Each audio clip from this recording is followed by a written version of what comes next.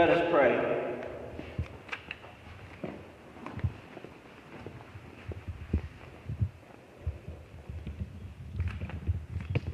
Remember your mercies, O Lord, and with your eternal protection sanctify your servants, for whom Christ your Son, by the shedding of his blood, established this paschal mystery, who lives and reigns forever and ever. Amen.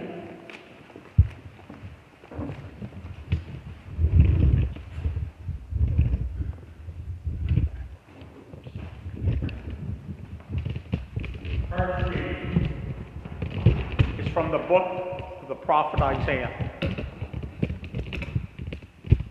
See, my servant shall prosper. He shall be raised high and greatly exalted. Even as many were amazed at him, so marred was his look beyond human resemblance, and his appearance beyond that of the sons of man. So shall he startle many nations. Because of him, kings shall stand speechless. For those who have not been told shall see. Those who have not heard shall ponder it. Who would believe what we have heard? To whom has the arm of the Lord been revealed? He grew up like a sapling before him, like a shoot from the parched earth. There was in him no stately bearing to make us look at him, nor appearance that would attract us to him. He was spurned and avoided by people, a man of suffering, accustomed to infirmity, one of those from whom people hide their faces, spurned, and we held him in no esteem. Yet it was our infirmities that he bore, our sufferings that he endured, while we thought of him as stricken, as one smitten by God and afflicted. But he was pierced for our offenses, crushed for our sins. Upon him was the chastisement that makes us whole. By his stripes we were healed. We had all gone astray like sheep, each following his own way. But the Lord laid upon him the guilt of us all. Though he was harshly treated, he submitted and opened not his mouth. Like a lamb led to the slaughter, or a sheep before the shearers, he was silent and opened not his mouth. Oppressed and condemned, he was taken away. And who would have thought any more of his destiny when he was cut off from the land of the living and smitten for the sin of his people? A grave was assigned him among the wicked, and a burial place with evildoers, though he had done no wrong, nor spoken any falsehood. But the Lord was pleased to crush him in infirmity. He gave us his life as an offering for sin. He shall see his descendants in a long life, and the will of the Lord shall be accomplished through him. Because of his affliction, he shall see the light in fullness of days. Through his suffering my servant shall justify many, and their guilt he shall bear. Therefore I will give him his portion among the great, and he shall divide the spoils with the mighty, because he surrendered himself to death and was counted among the wicked. And he shall take away the sins of many and win pardon for those offenses. The word of the Lord.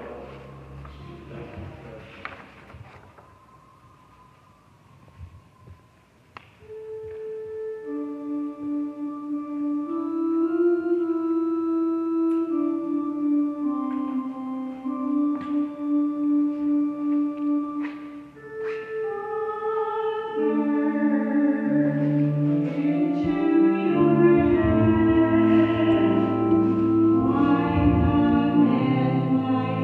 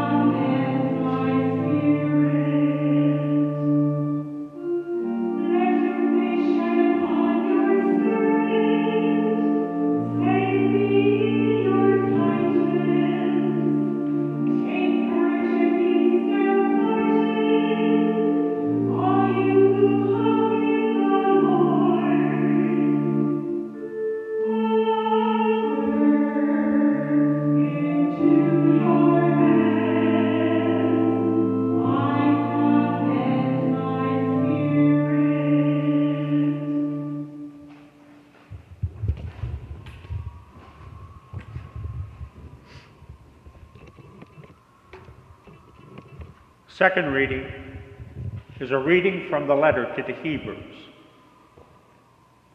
Brothers and sisters, since we have a great high priest who has passed through the heavens, Jesus, the Son of God, let us hold fast to our confession. For we do not have a high priest who was unable to sympathize with our weaknesses, but one who has similarly been tested in every way, yet without sin. So let us confidently approach the throne of grace to receive mercy and to find grace for timely help. In the days when Christ was in the flesh, he offered prayers and supplications with loud cries and tears to the one who was able to save him from death. And he was heard because of his reverence. Son though he was, he learned obedience from what he suffered. And when he was made perfect, he became the source of eternal salvation for all who obey him. The word of the Lord.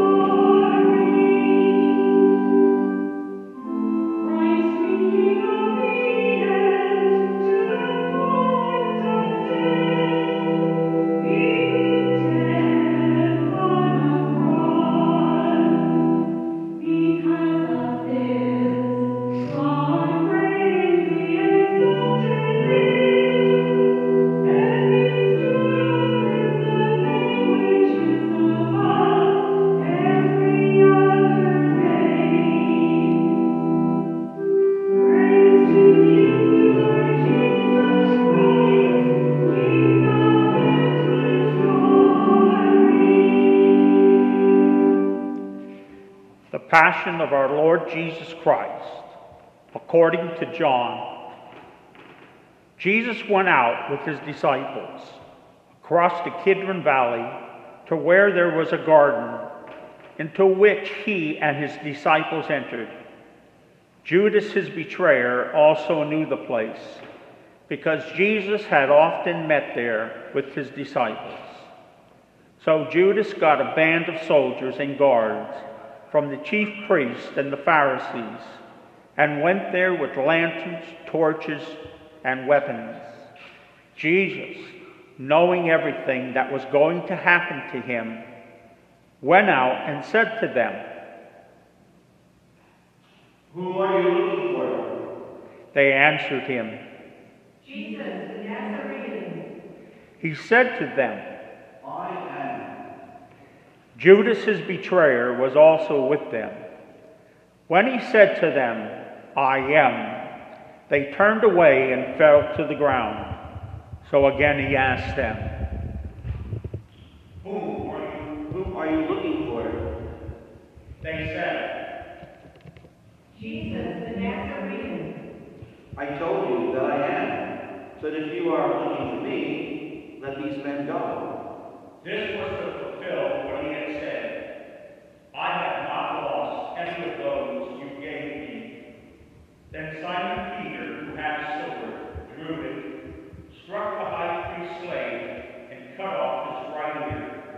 The slave's name was Malchus. Jesus said to Peter, "Put your sword into the scabbard. Shall I not drink the cup that the Father gave me?" So the band of soldiers, the tribune, and the Jewish guards seized Jesus, bound him, and brought him to Annas first, who was high priest that year. It was Caiaphas who had counseled the Jews that it was better that one man should die rather than the people.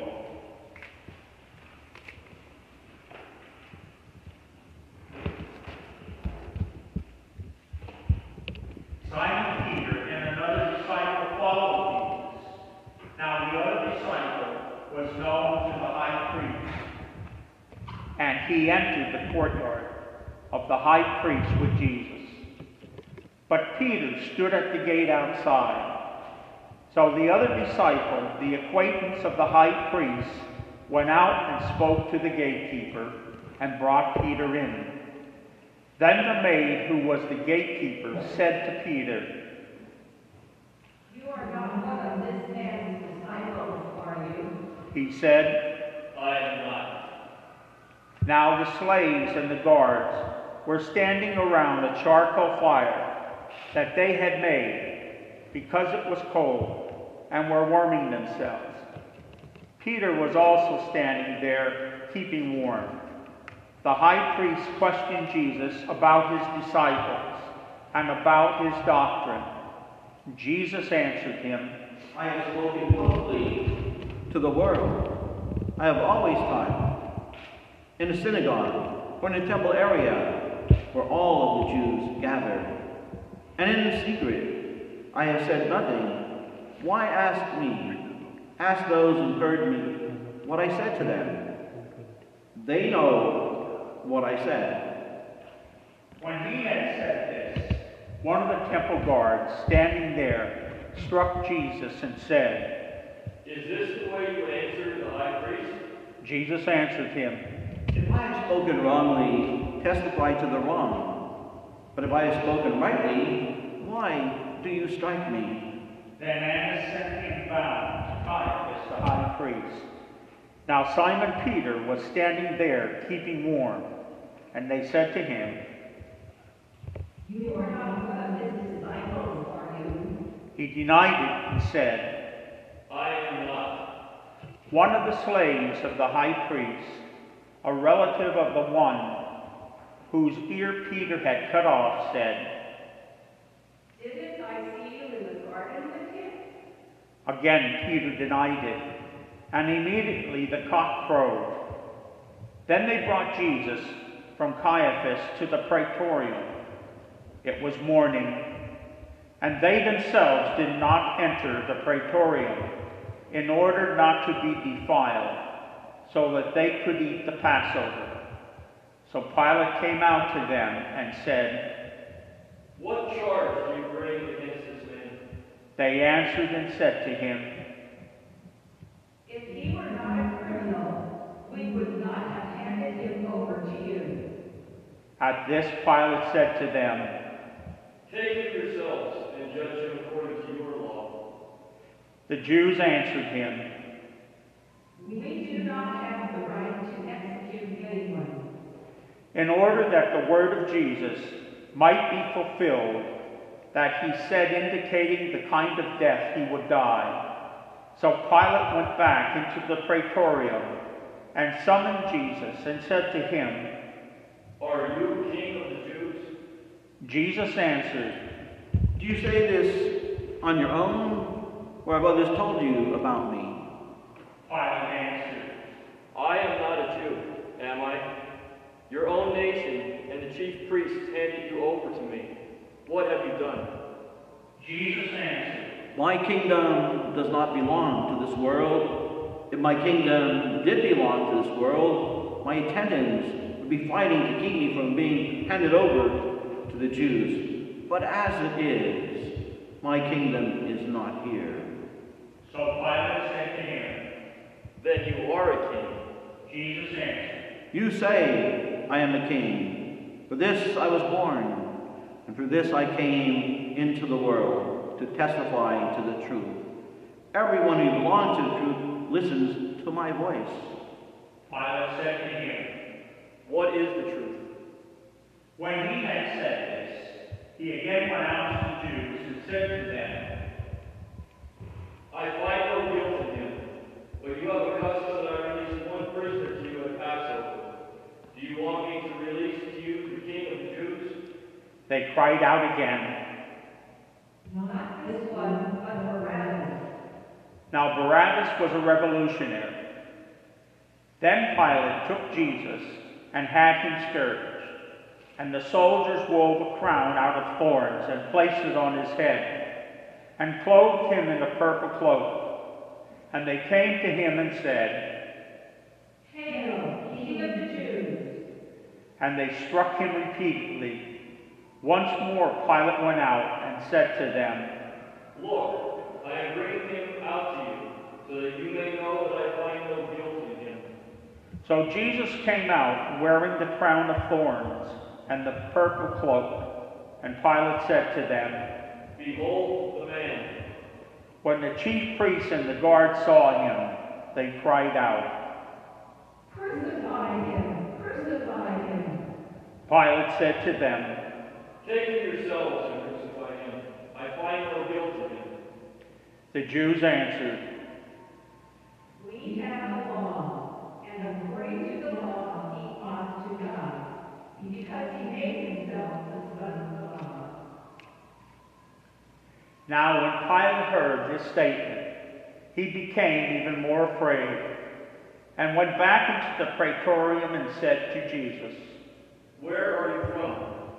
Jesus did not answer him, so Pilate said to him, Do you not speak to me? Do you not know that I have the power to release you, and I have the power to crucify you? Jesus answered him, You would have no power over me if it had not been given to you from above. For this reason, the one who handed me over to you has the greater sin. Consequently, Pilate tried to release him, but the Jews cried out, If you release him, you are not a friend of Caesar. Everyone who makes himself a king opposes Caesar. When Pilate heard these words, he brought Jesus out and seated him on the judge's bench in the place called Stone Pavement, in Hebrew Gabbatha. It was preparation day for Passover, and it was about noon. And he said to the Jews, Behold, your king. They cried out, Take him away! Take him away! Crucify him! Pilate said to them, Shall I crucify your king? The chief priests answered. We have no king but Caesar. Then he handed him over to them to be crucified. So they took Jesus, and carrying the cross himself, he went out to what is called the place of the skull, in Hebrew, Golgotha, where they crucified him, and with him two others, one on either side, with Jesus in the middle. Pilate also had an inscription written and put on the cross. It read, Jesus the Nazarene, the King of the Jews. Now many of the Jews read this inscription, because the place where Jesus was crucified was near the city, and it was written in Hebrew, Latin, and Greek. So the chief priest of the Jews said to Pilate, Do not write the king of the Jews, but that he said, I am king of the Jews. Pilate answered, What I have written, I have written. When the soldiers had crucified Jesus, they took his clothes and divided them into 4 shares, a share for each soldier. They also took his tunic, but the tunic was seamless, woven in one piece from the top down. So they said to one another, Let us not tear it, but cast lots for it, to see who it will be. in order that the passage of Scripture might be fulfilled that says, They divided my garments among them, and for my vesture they cast lots. This is what the soldiers did. Standing by the cross of Jesus were his mother and mother's sister, Mary, the wife of Cleopas, and Mary of Magdala. When Jesus saw his mother and the disciple there whom he loved, he said to his mother, Woman, behold your son. Then he said to the disciple, Behold your mother. and from that hour the disciple took her into his home. After this, aware that everything was now finished, in order that the Scripture might be fulfilled, Jesus said, I thirst. There was a vessel filled with common wine. So they put a sponge soaked in wine on a sprig of hyssop and put it up to his mouth. taken the wine, he said, "It is finished." and bowing his head, he handed over the spirit.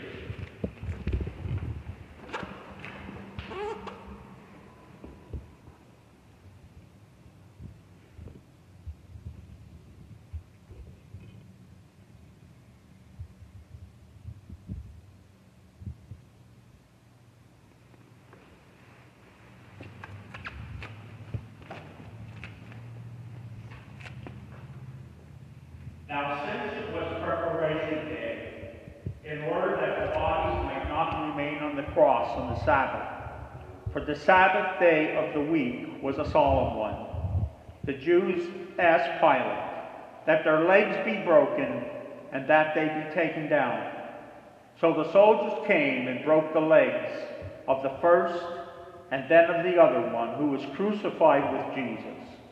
But when they came to Jesus and saw that he was already dead, they did not break his legs.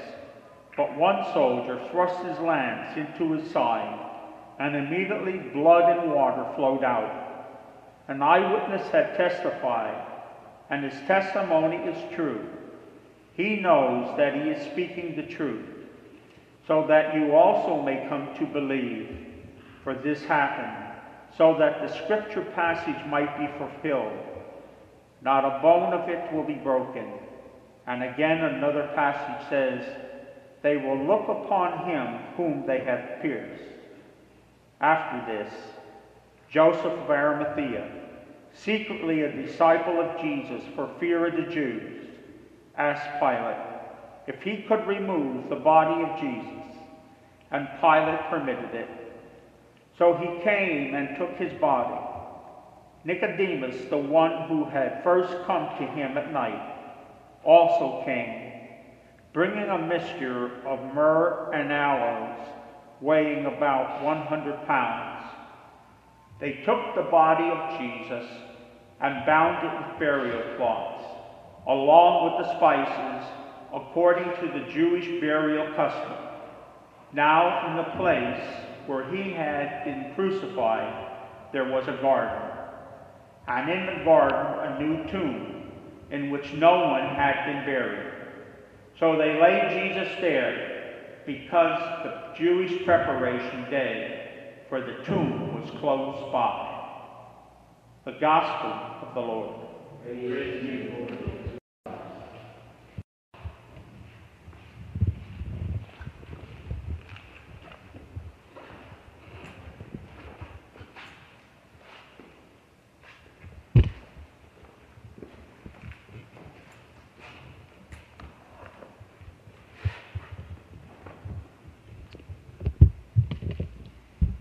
When we meditate on the Passion of Christ today, I think the words of emptiness and loss come to mind.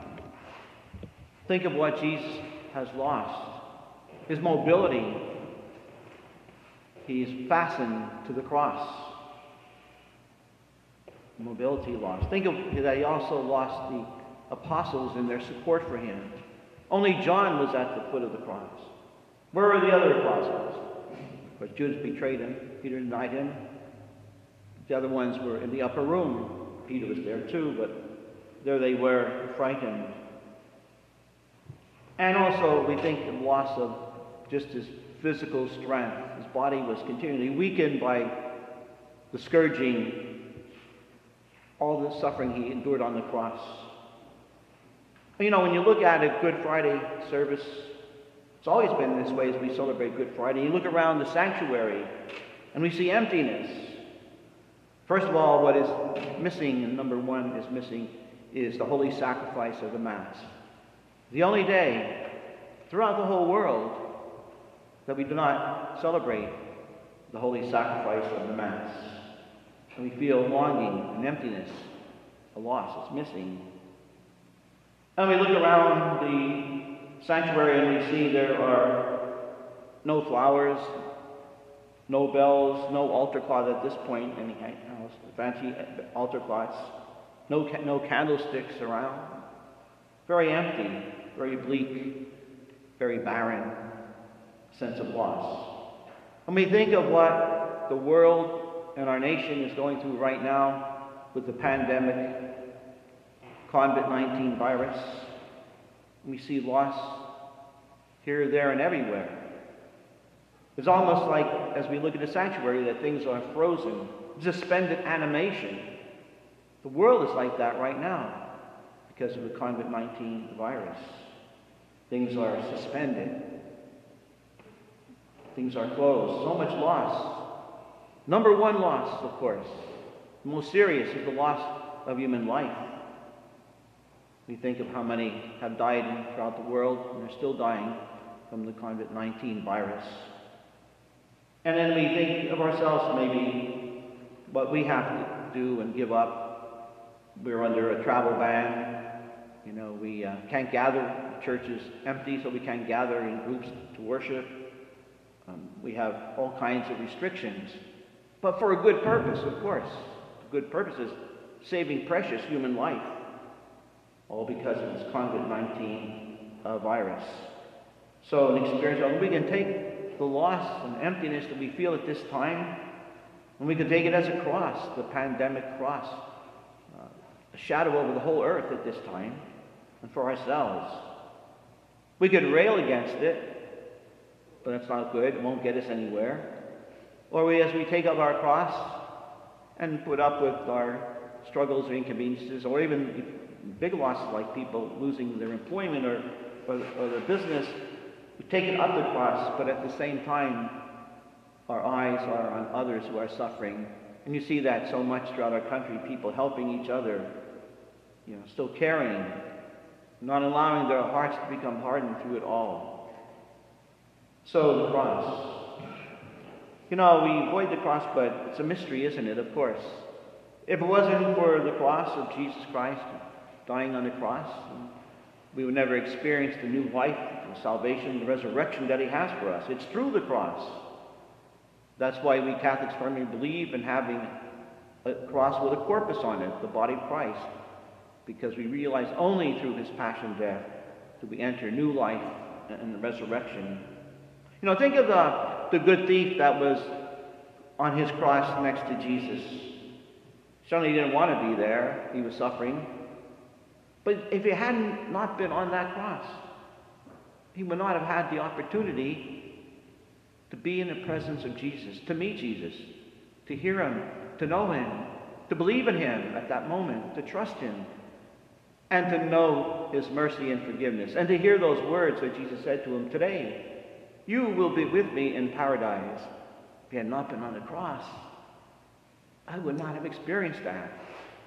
It's a mystery how God can take crosses and turn them into victory. The ultimate cross that he turned into victory. A cross is a cruel torture, emblem and actual torture, and turn it into a victory for us Christians, because Jesus conquered sin and death on that cross and rose again. And we had to go through the cross to his resurrection. The cross is so essential. You know, we have some beautiful stations of the cross here, and as you look at some of these, and I'm looking at some and thinking of what's happening in the world right now.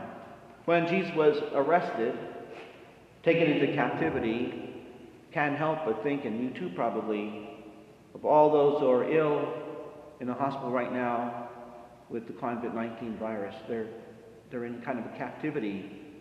They may be on a ventilator. They can't move that much.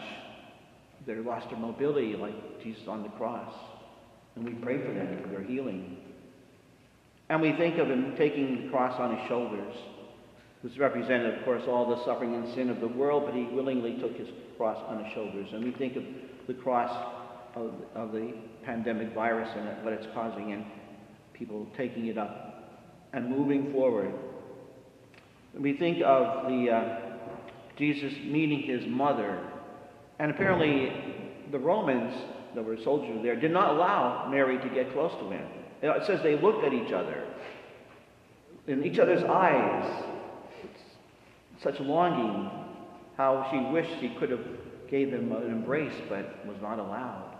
Again, we think of people suffering from the COVID-19 virus. There are people who are actually dying in the hospital. I heard that the family cannot come in. they can't get close to them because of how contagious it is. So they have to deal with saying goodbye from a distance. And then if they die, they're grieving, from some of the distance, and all the precautions that are needed to help prevent the spread of this virus. So Jesus knows what it is he would have loved to reach out to his mother and embrace her, but there was that distance, as we talk about keeping our distance. And then Jesus is helped carrying his cross by Simon of Cyrene. Where were the apostles? None of them helped at that point, but Simon of Cyrene was from Libya in North Africa. He was a stranger. He was commandeered into doing that, but he did. But I'm thinking of all the people that are not commandeered into helping at the time of this virus and are reaching out in a variety of creative ways, inspired by the Spirit, helping those who are in need. And then I think of Veronica wiping the face of Jesus. Jesus' face was covered with blood and the dust from the road, and how comforting he must have felt to have his face wiped and cleared. Then that reminds me of all the medical profession right now that are working with people with the COVID virus, how they're comforting them, helping them, putting their own lives in danger on the front lines of disease, reaching out, and touching them and comforting them in a variety of ways and caring for them. The doctors, the nurses, the technicians, the physician assistants, and on, all kinds of technicians who are doing that. They're like Veronica, holding out the towel to wipe the face of those who are suffering. And so when we think of all this, and we think of Jesus as before he was put on the cross, stripped of his garments, again we think of everyone who was suffering, people stripped of their health through this, and people stripped of their jobs and their employment and business, and so much is being a stripping that's occurring. Again, we cannot allow ourselves to become embittered, can't rail at it. We need to pray that we would take up our cross and move forward. We only can do that with God's grace. Again, I think of the good thief on the cross. God turned that cross into a means of salvation for him. If he hadn't been there, he would have missed the opportunity for the great mercy and love of God. And so this is what we think of today. And we heard in the gospel, Passion, we read it, that when Jesus died, he cried out, "It is finished." And the Hebrew and the part of like Aramaic word that he used was kala. That's how it was said, kala, meaning it is finished. That comes from when all the people brought their Passover lambs to Jerusalem from all over Judah for the Passover. They took, as I said yesterday at the Mass, that they took the lambs to the Levite priest, kind of the junior priest, as I said, for the Levite priest to kill the lambs. But when it was completed, the last lamb was brought forth to be killed, the Levites were not allowed to kill it. Only the high priest. So the high priest killed the lamb for the sacrifice. And then what did the high priest yell out? Only he yelled out this word. "It is finished, kala." And that's what Jesus said, those same words. And Jesus is the high priest on the cross, on the altar of the cross. And he says it's finished, meaning all this torture and this part of this work of salvation that was so torturing in a sense, so difficult. He went through it. It's finished, but we know that there's a new life that begins. We know that there's a new Passover. We move into the future. We move into new life. There is light, the light of Christ. As we go through the cross of this scourge that we have throughout the world through this pandemic, as we go through it, know as we turn to Christ, Jesus, he'll be the light there at the end of the tunnel, you might say. But the only way is for us now all to go to the cross. We know he'll be there and with us now, and then be waiting for us at the other side of the cross to new life as we look forward to celebrating the resurrection once again.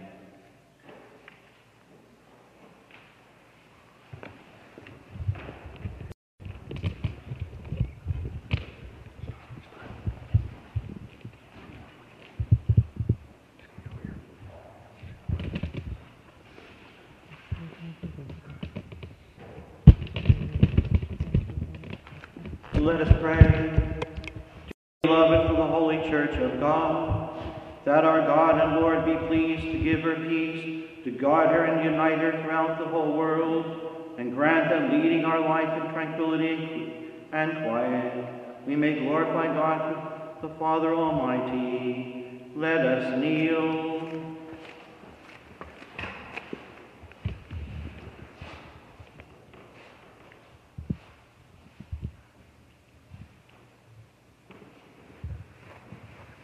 Let us pray. Almighty and ever-living God, who in Christ revealed your glory to all the nations, watch over the works of your mercy, that your church spread throughout the whole world may persevere with steadfast faith in confessing your name through Christ our Lord. Amen. For our Holy Father, Pope Francis, let us pray. Also for our most Holy Father, Pope Francis, that our God and Lord, who chose him to be for the order of bishops, may keep him safe and unharmed for the Lord's holy church, to govern the holy people of God. Let us kneel.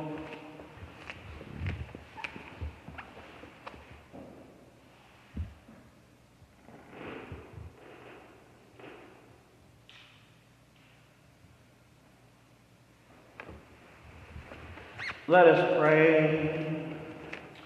Almighty, ever-living God, by whose decree all things are founded, look with favor on our prayers, and in your kindness protect the Pope chosen for us, that under him the Christian people, governed by you, their Maker, may grow in merit by reason of their faith in Christ our Lord. Amen.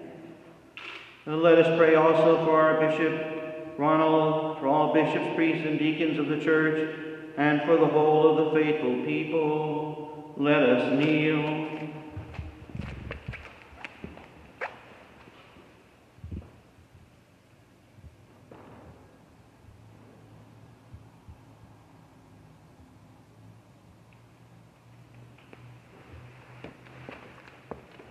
Let us stand. Almighty, ever-living God, by whose Spirit the whole body of the church is sanctified and governed, hear our humble prayer for your ministers, that by the gift of your grace all may serve you faithfully, through Christ our Lord. Amen. Let us pray also for the catechumens, that our God and Lord may open wide the ears of their inmost hearts, and unlock the gifts of his mercy, that having received forgiveness of all their sins through the waters of rebirth, they too may be one with Christ Jesus our Lord. Let us kneel.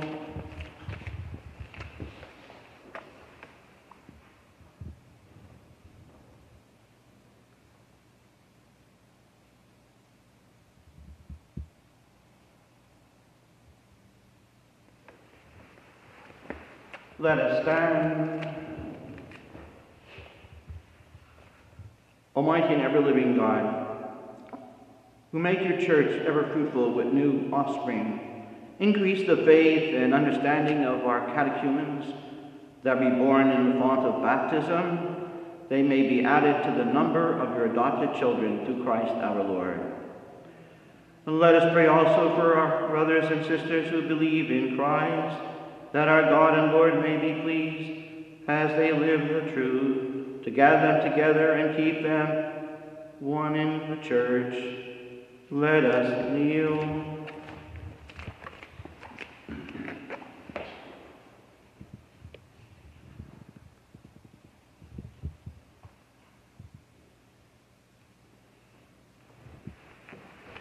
Let us stand.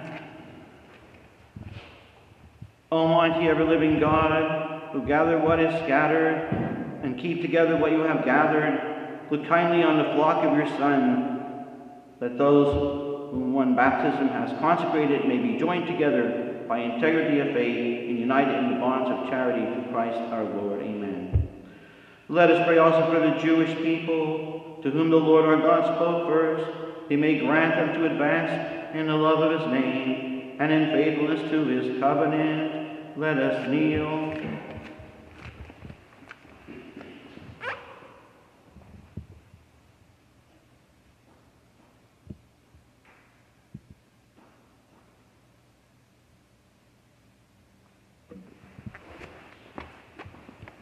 Let us stand.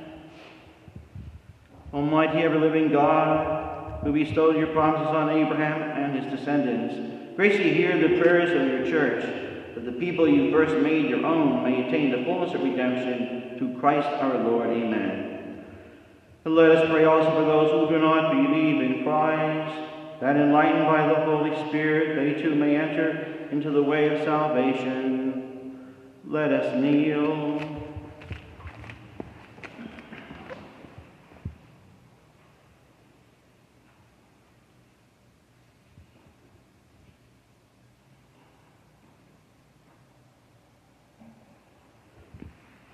Let us stand.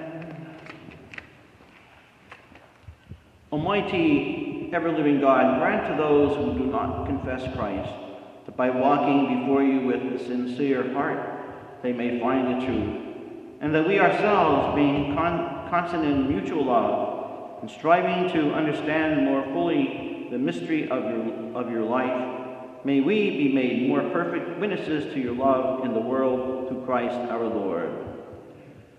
Let us pray for those who do not believe, do not acknowledge God, that following what is right in sincerity of heart, they may find the way to God himself. Let us kneel.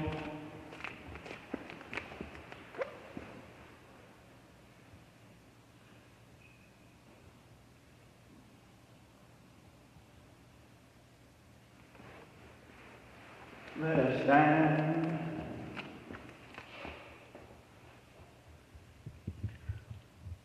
Almighty and ever-living God, who created all people to seek you always by desiring you and by finding you come to rest, grant, we pray, that despite every harmful obstacle, all may recognize the signs of your fatherly love and the witness of the good works done by those who believe in you, and so in the gladness confess you, the one true God and Father of our human race, through Christ our Lord. Let us pray also for those in public office, that our God and Lord may direct their minds and hearts according to his will, for the true peace and freedom of all. Let us kneel.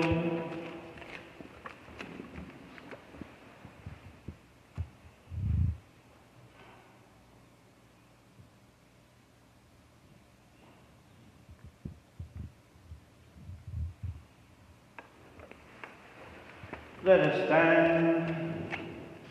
Almighty ever-living God, in whose hand lies every human heart and the rights of peoples, who could favor, we pray, and all who govern with authority over us, that throughout the whole world the prosperity of peoples and the assistance of peace, assurance of peace, and freedom of religion may through your gift be made secure through Christ our Lord. Let us pray, dearly beloved, to God the Almighty Father, that he may cleanse the world of all errors, banish disease, drive out hunger, unlock prisons, loosen fetters, granting to travelers safety, to pilgrims return, health to the sick, and salvation to the dying. Let us kneel.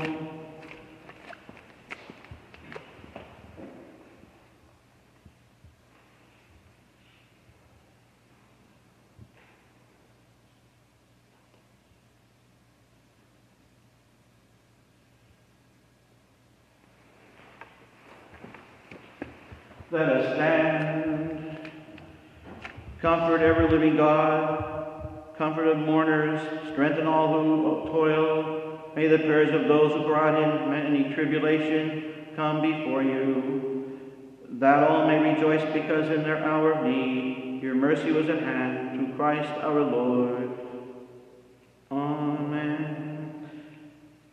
Let us pray, dearly beloved, to God the Father Almighty, that he may raise his mighty hand to stop the spread of the COVID-19 virus, strengthen medical professionals and first responders, grant wisdom to those making decisions for the public welfare, and restore the sick and those who are afraid to health and peace. Let us kneel.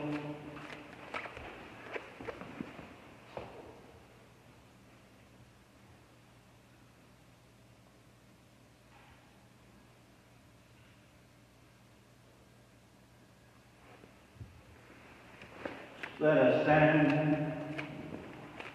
Almighty ever-living God, we beg you to hear us as we devoutly raise our petitions to you, and graciously turn away the pandemic of disease that afflicts us, so that mortal hearts may recognize that these scourges proceed from sin that sickens us, and cease only when we implore your divine mercy, through Christ our Lord. Amen.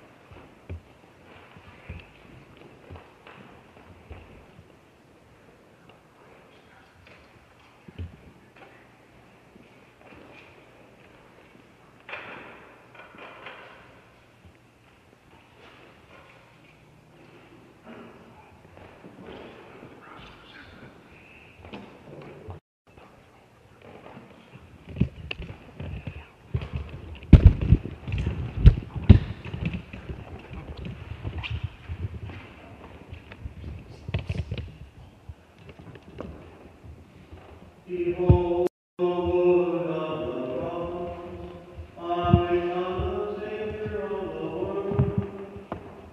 Come, let us adore.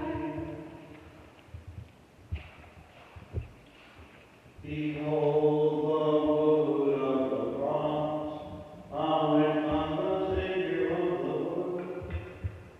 Come, let us adore.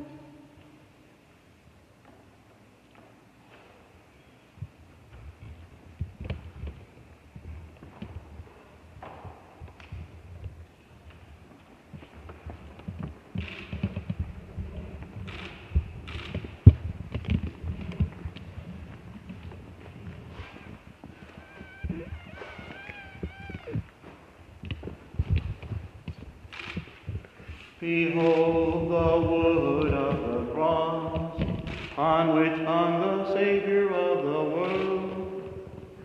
Come, let us adore.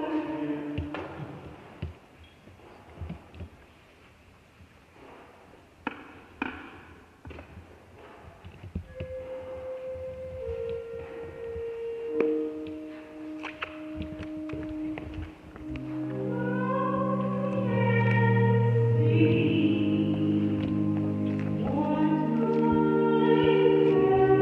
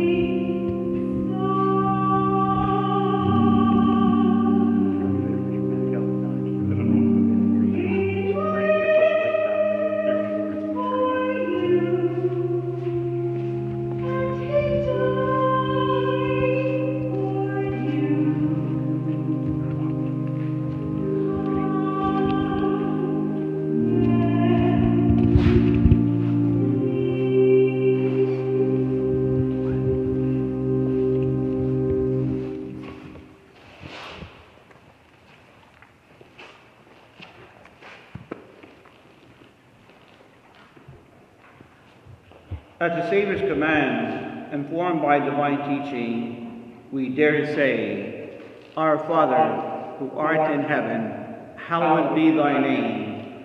Thy kingdom come, thy will be done, on earth as it is in heaven. Give us this day our daily bread, and forgive us our trespasses, as we forgive those who trespass against us. And lead us not into temptation, but deliver us from evil. Deliver us, Lord, we pray, from every evil. Graciously grant peace in our days, that by the help of your mercy we may be always free from sin and safe from all distress, as we wait the blessed hope and the coming of our Savior, Jesus Christ. The kingdom, the power, the glory are yours, now and forever.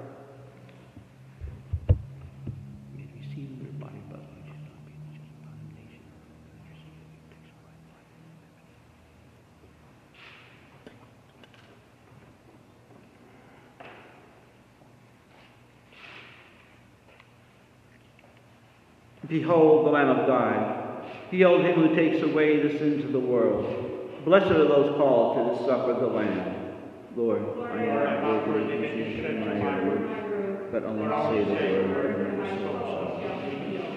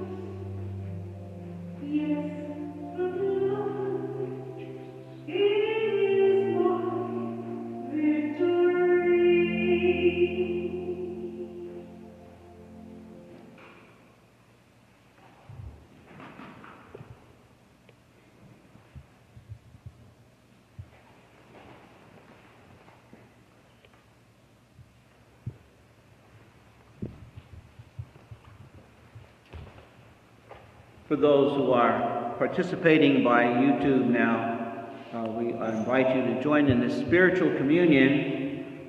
I will pray it slowly, and you can pray it verbally or audibly or in your heart. My Jesus, I believe that you are present in the most blessed sacrament. I love you above all things, and I desire to receive you into my soul. Since I cannot at this moment receive you sacramentally, come at least spiritually into my heart. I embrace you as if you were already there, and unite myself wholly to you. Never permit me to be separated from you. Amen.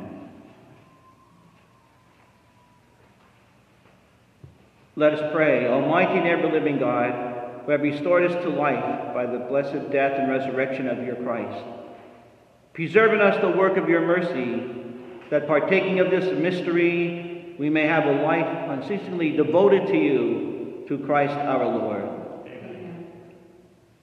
Bow down for the blessing.